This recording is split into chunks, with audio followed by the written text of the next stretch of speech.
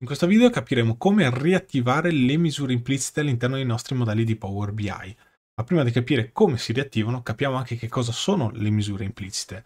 Quando noi andiamo nella parte di front-end e andiamo a vedere che cosa c'è all'interno del nostro modello di dati, abbiamo tutte le nostre tabelle dei fatti, le dimensioni, eccetera. Se apriamo una tabella dei fatti e scorriamo, vediamo che con la calcolatrice abbiamo le misure DAX che vengono compilate nel modo corretto.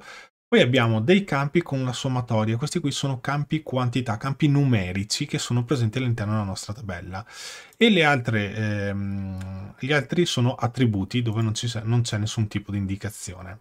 Se noi ad esempio andiamo a creare una bella matrice qui in un foglio nuovo e ci tiriamo dentro ad esempio il purchase process e poi ci tiriamo dentro il valore, vedete che questo valore ha il simbolo della sommatoria, quindi un campo quantità presente all'interno della tabella di fatti. Se me lo tiro dentro, lui me lo aggiunge qui nei valori e mi dà appunto il risultato. Poi se clicco sulla linguetta posso fare la somma, la media, posso fare il minimo, il massimo, il conteggio distinto, la deviazione standard, la varianza mediana, eccetera, eccetera. Posso fare un sacco di cose in automatico. Queste sono le misure implicite, ovvero misure che partendo da un campo quantità Power BI va a creare in automatico la formulazione della formula DAX, quindi voi non vedete una formula DAX perché attraverso una proprietà gli dite come deve funzionare. Queste sono le misure implicite.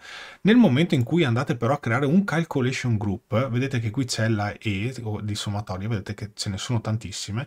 Se io adesso vado e creo un calculation group, un gruppo di calcolo che se volete sapere che cos'è trovate diversi miei video all'interno del mio canale e torniamo adesso sul nostro modello, vedete che le sommatorie sono sparite. Nella mia matrice qui avevo questa media di valore perché avevo già creato la misura implicita, però se adesso io la tolgo e provo a ritirarmela dentro nei valori, vedete che non riesco più a tirarla perché quando vado a creare un calculation group le misure implicite vengono forzatamente disattivate nel modello.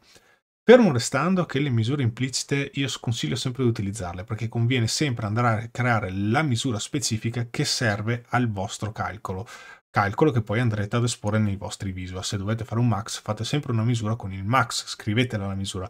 Non utilizzate le misure implicite, anche perché se utilizzerete il vostro modello di dati per connettervi con Excel, le misure implicite da Excel non vengono interpretate. Excel ha sempre bisogno di vedere delle misure fisiche esistenti realmente all'interno del modello per essere utilizzato nel riquadro valori, quindi se connettete Excel a Power BI.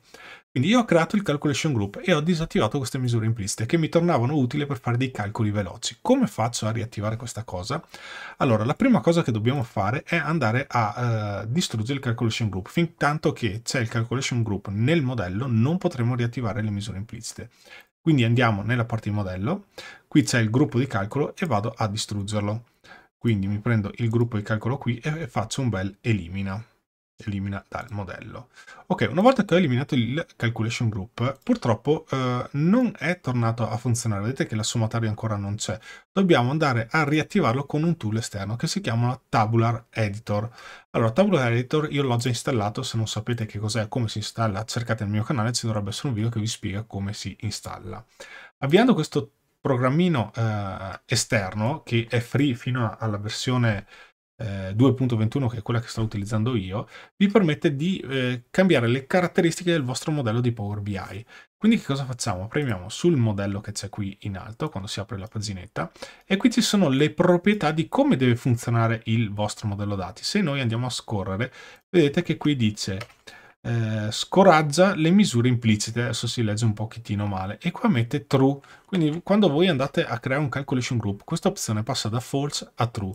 Basterà semplicemente venire qui da true e mettere false e poi salviamo il cubo, dobbiamo salvare la modifica che abbiamo fatto su Tabular Editor. Quando noi premiamo salva, questa modifica verrà praticamente trasportata all'interno del modello di Power BI. Se io adesso chiudo Tabular Editor e andiamo ad aprire la nostra tabella delle opportunity, vedrete che le sommatorie sono ritornate disponibili all'interno dei campi quantità presenti nella tabella di fatti.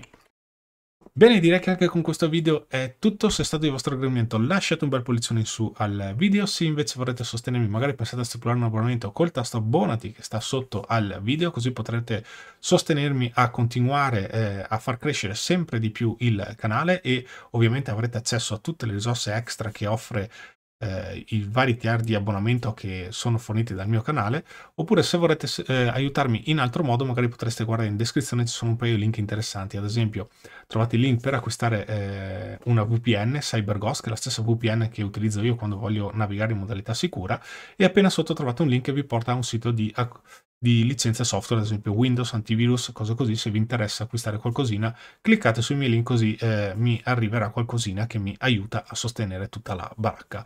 Vi ringrazio molto per avermi seguito sino a qui, ci vediamo al prossimo video. A presto, ciao!